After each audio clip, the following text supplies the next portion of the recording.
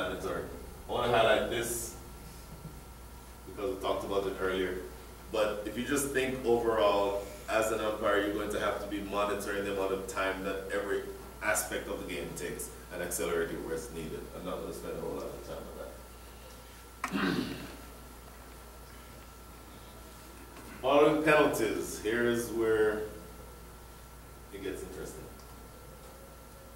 Captains, you will need to pay the umpire $1 for every minute that your overrate is above, the length of your innings is above the time that it should have taken. Is it one captain or two captains? Oh, the captain of the bowling team. Bowling team. Right? It goes to the umpire or to the umpire?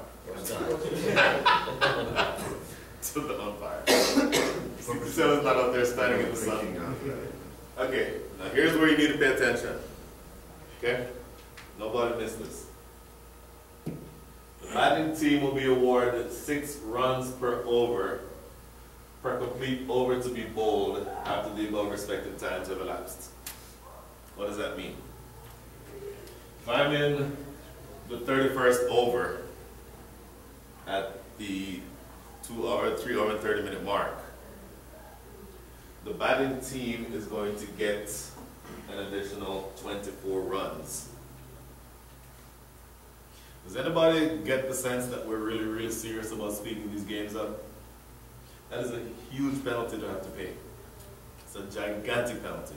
And let me say this, as an umpire, you have to take everything into consideration. If you're playing an ACAG, for example, and the ball gets hit in the tall grass and people walk around looking for it every 5 minutes, you have to be jotting that down and looking at the times.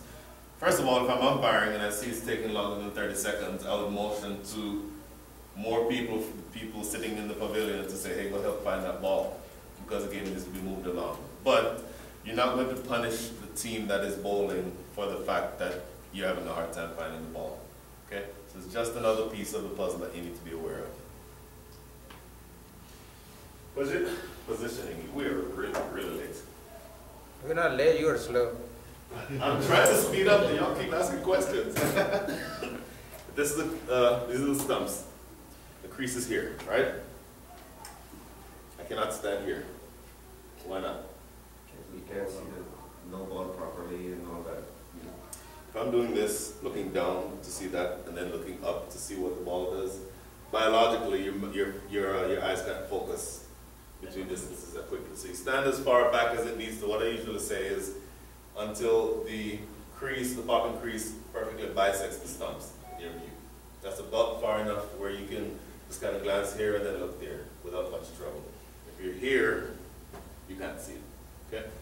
I'm going to really be flying here. To set all of this, on the deliver where the batsmen are running, you have to be square of the wickets to be able to make a decision.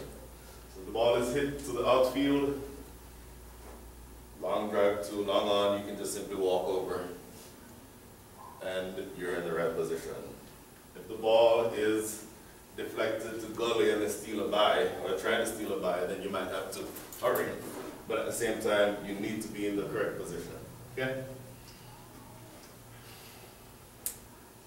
If one of the batsmen has a runner, which side do you need to stand on? Opposite side. I've actually seen this happen, where runner's over here, the umpire goes here, and there's an appeal for a run out. You have no idea what happened. You have to be on the opposite side. Please, every ball, make sure that the runner on the non-striker's end is grounding his bat behind the crease. Okay? It's really embarrassing if a fielder sees it and you don't see it. That happens sometimes. If the ball is hit in the air for a catch, you need to do 3 things at once. Make sure that the runner is grounding his bat when he's running while the ball is still in the air. Verify that the catch is taken cleanly. And third is, Cross. make sure that you know whether or not they crossed. Okay? Again, your square leg umpire needs to be helping you with that. I'm not going to spend any more time on this. 4 minutes, water breaks, that's it. Excuse me. If it's hot weather, captains can decide if they want to take a break every 10 overs. And I don't mean hot meaning 75. Okay? Lunch break is 20 minutes. Oh, I'm gonna fly through this. Signals. Which side? You paying attention? Call them up, please. Go out. Wait, do two things. Call up the name of the umpire. No. Call them up. Why? Brian, Huh? You like that? 6. what's your Egg pie. Five. One short. Who says something different? Anybody? It could be one for the over. Excellent! And that's not where I was going, but you're absolutely right. What is that? 5 runs. 5. 5 runs. Yeah. Oh! Say it. 5 penalties? Yeah, 5 penalty runs. 5 penalty runs. Yeah. Okay? I'm assuming half the people here didn't know that call. By the way, if you're umpiring a game where you have to give 5 penalty runs, I wouldn't just signal it. I'd walk all the way to the scores and make sure that they know. Because the typical scorer would probably think 1 short, right? So you just took 6 runs away from them. Out. I don't like that. No. Decision Change change. decision. Thank you. Everybody comfortable with all that? Good. What's that? No more. Dead ball. Huh? Dead ball. You get 5 penalty runs and get no ball wrong. Oh wait, one more animation. That's Hey. Yo, this is not easy to put this presentation together. I'm pretty proud of that. We didn't get power play, right? After we finished taking the pictures that day, when we got home, I said, "Jane, we forgot power play." No, we're still doing power plays. We just forgot to take the pictures. Or I forgot to take the pictures. Everybody knows that, right? Yeah. Okay. Batting power play is this, right? Now, the second, if you're doing this in anything other than, first of all, there's no reason to do it up front. So if you're doing this, the only thing that's left is the batting power play. The old way used to do this and then... By the way, the 30 over 35, there's no free hits, right? There's No, only there is for free 2020. No. So it is? Yes. Yes. Oh yeah, absolutely. Overstepping won't be. No, backward also. Side, yeah. Okay, here we go. Let's fly. We got 20 minutes. No ball. Front foot, no ball. Everybody knows what that is? What if this is the crease, this is the crease, and my foot is like this? Is that a no ball or not? No. It's not. No, it's not. As long as the foot is, heel some is part of behind. the foot is behind the line. Whether it's touching or not is a different story. Picture this as a plane, a vertical plane. As long as some part of the foot is behind the vertical plane, it's a legal delivery. Okay?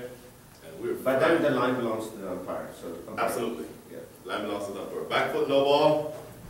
If your back foot is inside, or if it cuts the return crease on the outside, that's a no ball. Like, that is also right. Say again? If it touches Touches the the return line. crease, right? If your back foot touches the return crease, then it's no ball. If it Absolutely. It has to land completely inside the ball. Huh?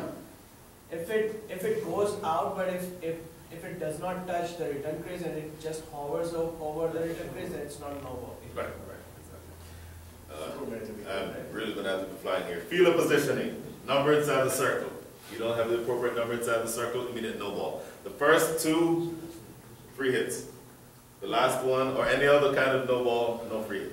Everybody understands that?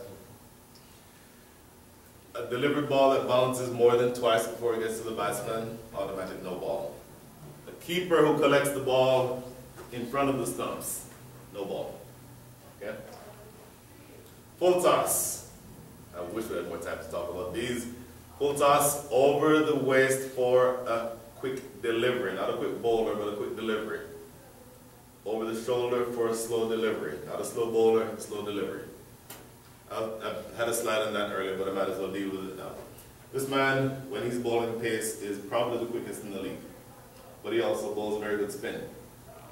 If he's off of his full run-up and comes up and does a slower ball at 50 miles an hour and it passes me here, that is not a no ball. By the same token, if he's bowling spin and the keeper is up and he fires in one of his quicker deliveries, and it passes me here, that's absolutely a no ball. Okay? Don't worry about what the bowler typically does or how long his run-up is. None of that matters. All you're looking at is the delivery itself. Okay? Oh, the second or more bouncer in and over is a no ball. Okay? First one for the over. Anything after that is a no ball. And by the way, the first one is above the head of the batsman in a normal standing position, not in his batting position. So if I'm batting like this, you're not looking at it here, you're thinking about it if I was standing straight up. Everybody understand that? Okay. Free hit, tell me everybody knows what a free hit is.